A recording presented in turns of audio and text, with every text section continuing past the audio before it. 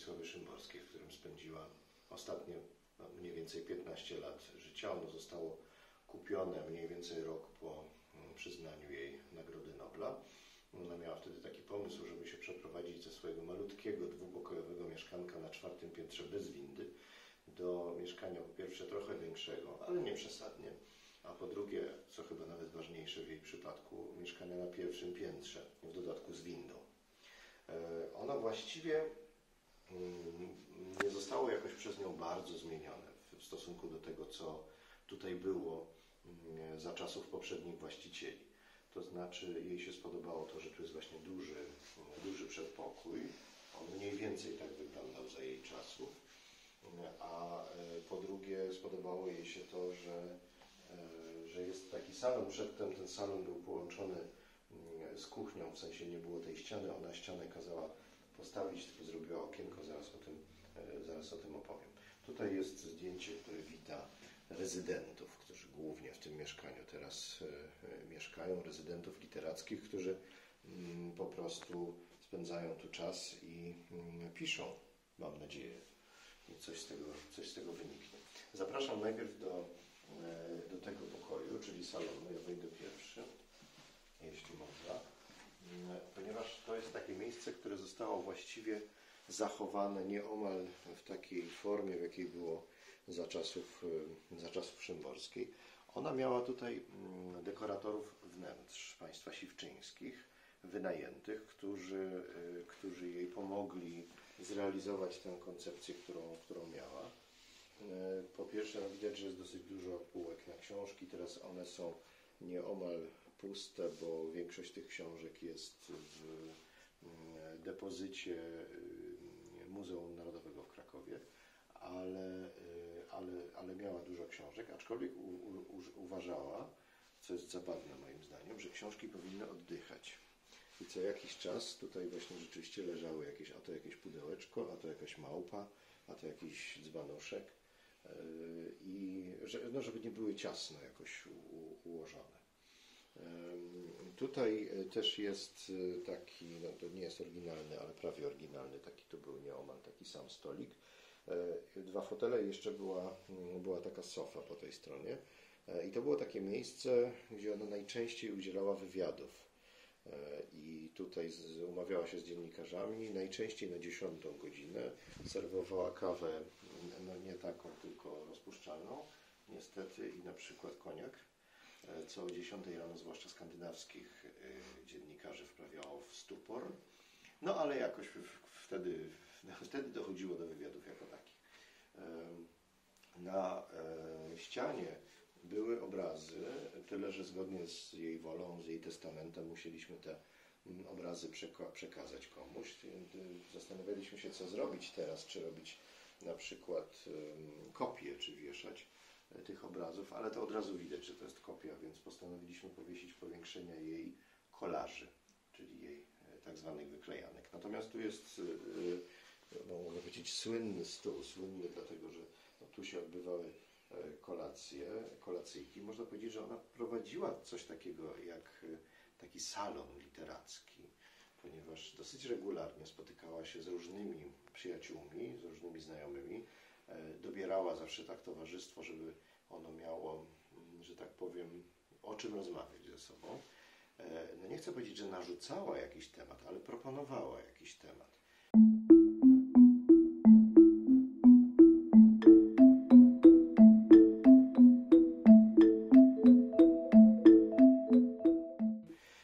Też tutaj jest raz, 2, 3, 4,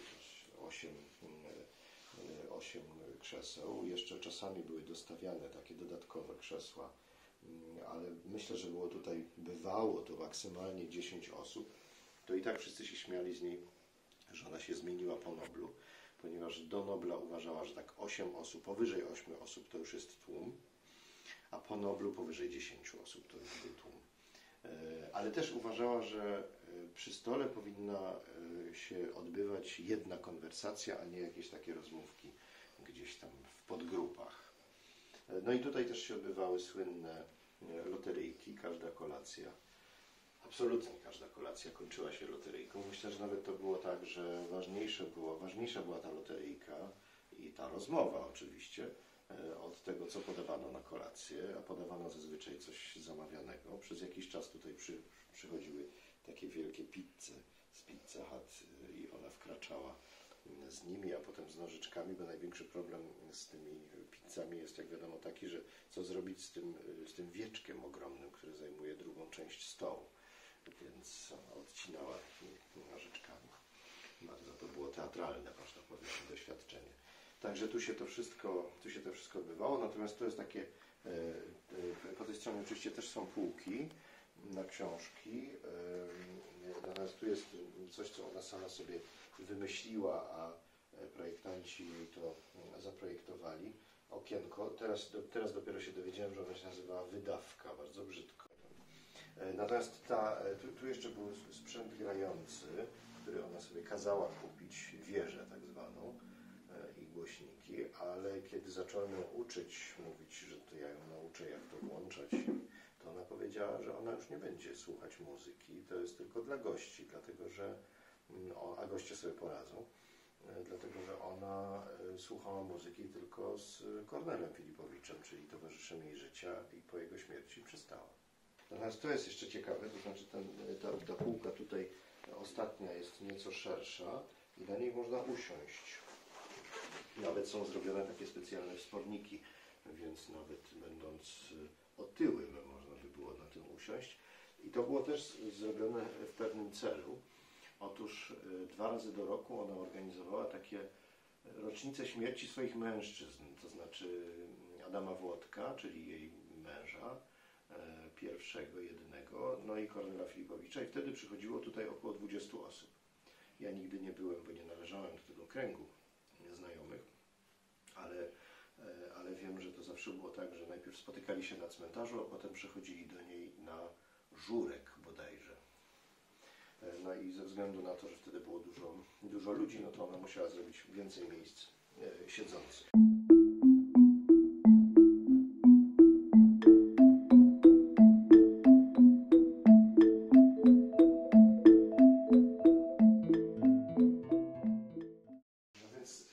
Pozostała część mieszkania została już przez nas w zeszłym roku przerobiona. Tutaj jest kuchnia, która jest dostosowana do nowoczesnych standardów. Wyglądała za jej czasów nieco inaczej, no ale właśnie jest ta wydawka z drugiej strony. Co za okropne słowo. Najsłynniejsze okienko w literaturze polskiej. Tak, można tak powiedzieć, z widokiem na salon. No i jest tutaj już porządny ekspres do kawy, a nie ma kawy rozpuszczalnej.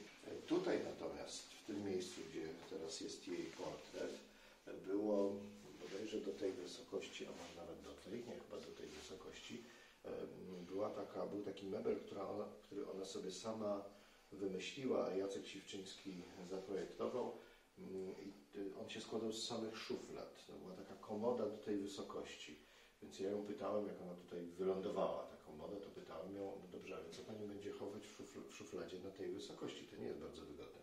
A ona mówi, no wie pan, takie rzeczy, których nienawidzę, to znaczy na przykład zeznania podatkowe i instrukcje obsługi, bo to już była druga rzecz, której ona nienawidziła jako gatunku literackiego. Nawet mówiła na nie obstrukcja. Tutaj jest pokoik, zapraszam, tak zwany pokój Urszulki. To znaczy chodzi o panią Urszulę Kozioł, poetkę, redaktorkę miesięcznika Odra, przyjaciółkę szymborską, jej odwieczną, która chyba tutaj spała, może 2 razy, może raz, nie wiem dokładnie. No ale pomysł był taki, że gdyby Urszulka przyjechała, to będzie miała gdzie u mnie spać. Koniec cytatu. Teraz to jest taki pokój, w którym można pracować. I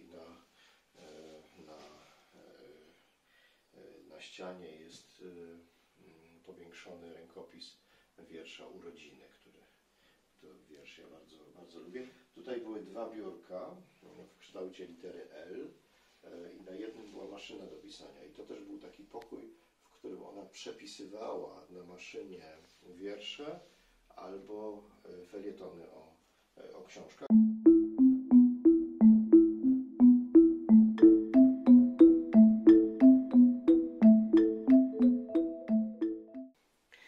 to jest jeszcze jeden ważny element, to znaczy kosz na śmieci, ponieważ Szymborska uważała, że najważniejszym przedmiotem w domu poety, w domu pisarza jest kosz na śmieci, do którego powinien wyrzucać nieudane próby literackie. I często mówiła, że wiersz nie wytrzymywał próby nocy, to znaczy napisany wieczorem, a przeczytany rano lądował w koszu. Nawet jeden z wydawców miał taki pomysł, żeby podpisać jakąś cichą umowę z miejskim przedsiębiorstwem oczyszczania, żeby ten kosz jednak, zawartość tego kosza trafiała do wydawcy. Nie udało się. Nie udało się.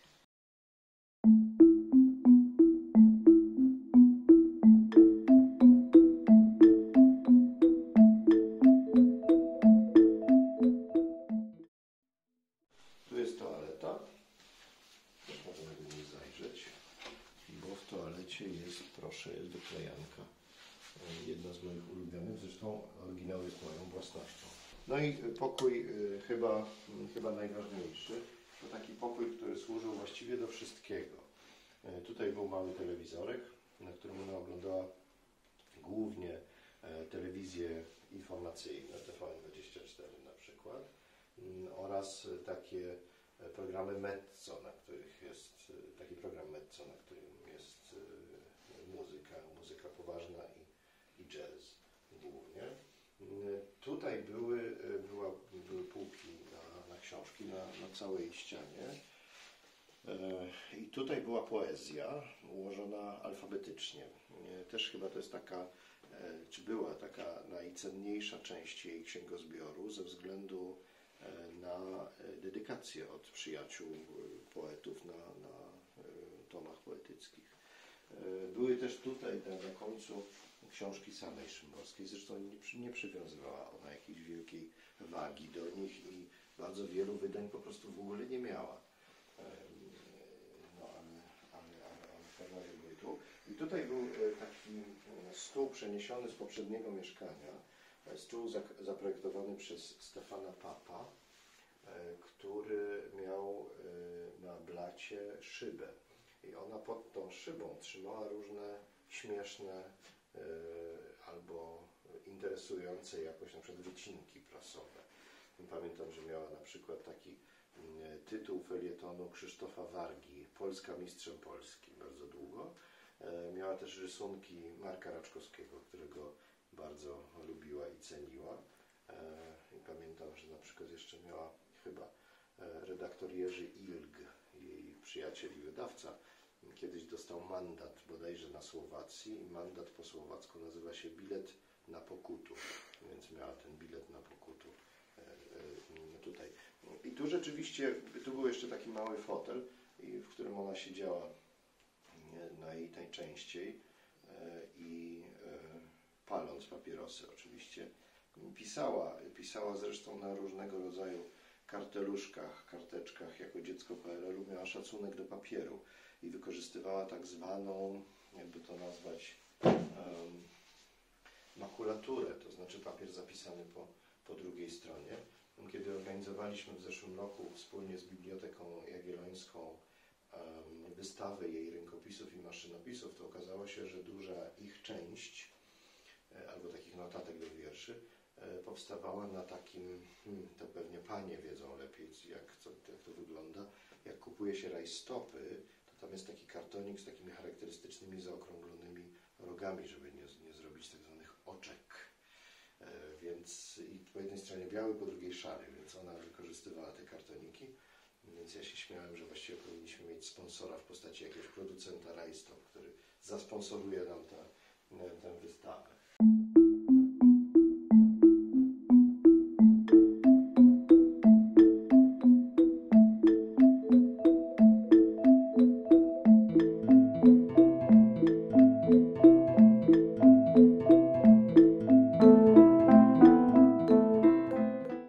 No i tutaj też przy tym stole, o którym wspominałem, my się spotykaliśmy i jak ona to mówiła, szuraliśmy papierami.